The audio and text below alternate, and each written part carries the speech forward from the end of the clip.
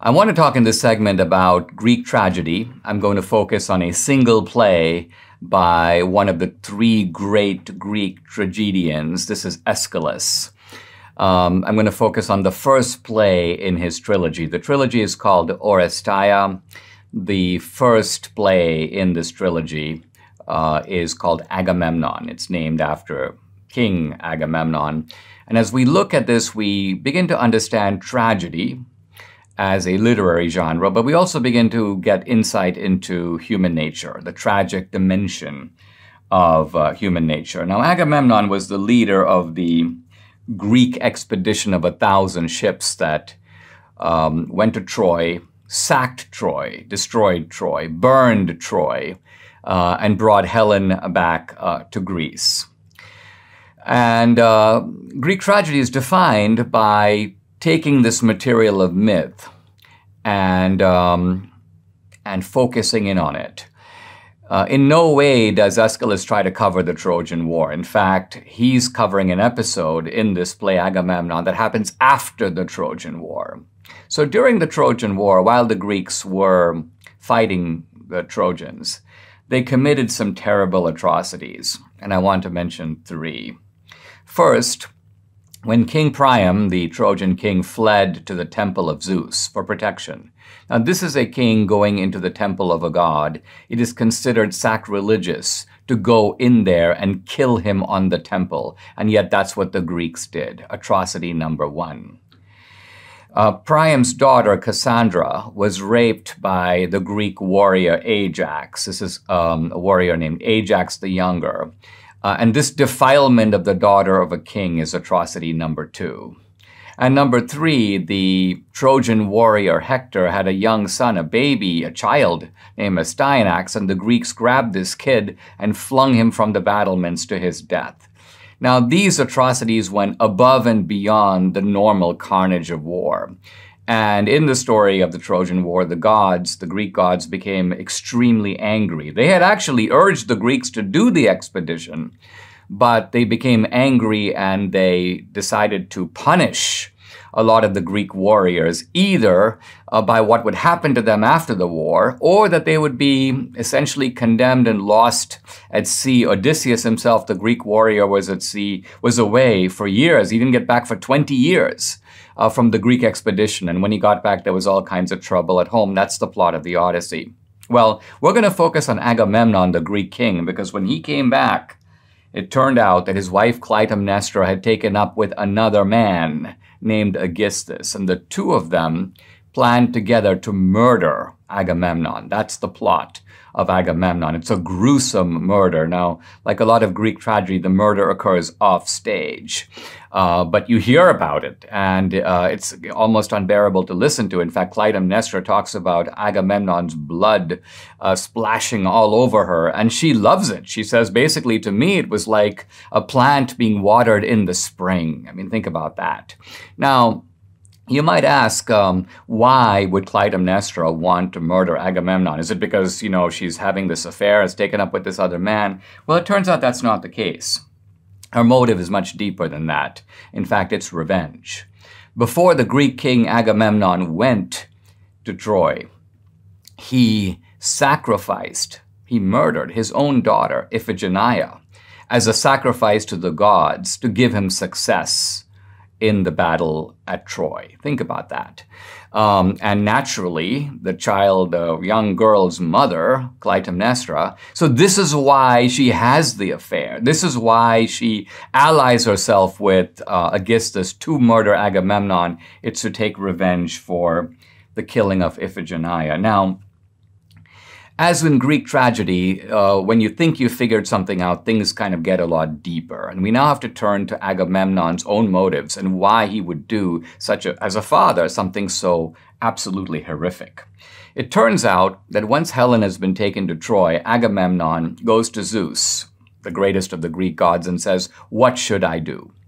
And in this play, Zeus says very clearly, "You must go to Troy." So Agamemnon has a kind of absolute duty, not only to recover Helen, who's his brother's wife, but he has an absolute duty to avenge the stealing of Helen, and to sort of protect the honor not just of his brother, but of his city, of Greece itself, because this is a gross violation of hospitality to abduct the wife of a Greek princess, Helen of Troy, and take her to Troy. So Agamemnon has an absolute duty to do this. Now, when he sets out to do it, the winds are terrible. He can't put his ships at sea. It's too dangerous. And so Agamemnon tries to figure out what's going on. Now, he's informed by a prophet that Artemis, another god, is angry at him and is demanding of him that he sacrifice his own daughter. Artemis says, I will not change the winds unless you sacrifice your daughter Iphigenia. Now, when Artemis is giving his reason for why he would impose such a horrific demand on the Greek king, Artemis says something extremely strange. He says that he saw an omen, Artemis saw an omen, where 2 eagles fell upon a rabbit, a pregnant rabbit, and the eagles devoured the rabbit, and they devoured the rabbit's offspring. All the little baby rabbits were savagely cut to pieces by the eagle. And Artemis goes, this is why you have to do this. Now, on the face of it, this seems a little bit weird. What would a dream about eagles and a rabbit have possibly to do with the Greek expedition to Troy? But here is where I think we see the greatness of Aeschylus, because this dream is actually supposed to represent what is about to happen in battle. The rabbit is, in fact, Troy. The eagle is the Greeks. So the Greeks, just like the eagle, are going to devour Troy, and they're going to commit, as I said earlier, atrocities against the Trojans. And those atrocities are going to be so outrageous that the gods are going to be infuriated by it. So it's almost as if what Artemis is saying to Agamemnon is, you are going to become a very wicked man, a very hard man at Troy. You and your troops are going to do very bad things over there. Well, if you're going to be that kind of person then, you need to become that kind of person now. And so, you know what? Take your daughter and show your heartlessness now by sacrificing her. And if you do, we will clear the wind, everything will be calm, you can sail to Troy.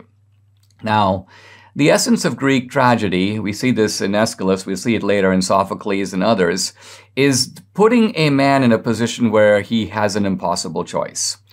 Agamemnon, on the one hand, has, as I mentioned earlier, an absolute duty to go to Troy. Zeus has demanded it of him. He has no way to refuse that. On the other hand, as a parent, he has an absolute duty to his family. He has an absolute duty to his daughter. For a father to murder his own daughter countermands everything that we know and care about in family relations. So here is Agamemnon. And the remarkable thing about Greek tragedy is the fact that these choices are forced upon him, and there's no way that he can get out of them. He has to choose one or the other. In fact, Zeus basically says that if you don't go to Troy, I will drive you mad. And in a sense, Artemis is saying is if you don't sacrifice your daughter, you can't go to Troy.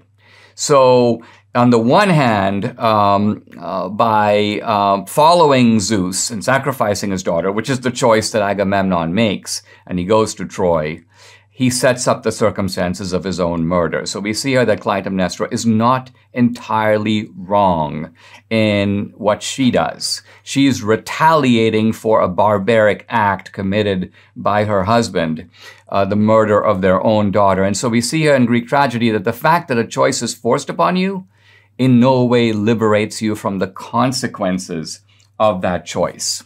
And it is the essence of human tragedy that when we're faced with choices that we must make, we are nevertheless not freed from the moral payback that comes from making those choices.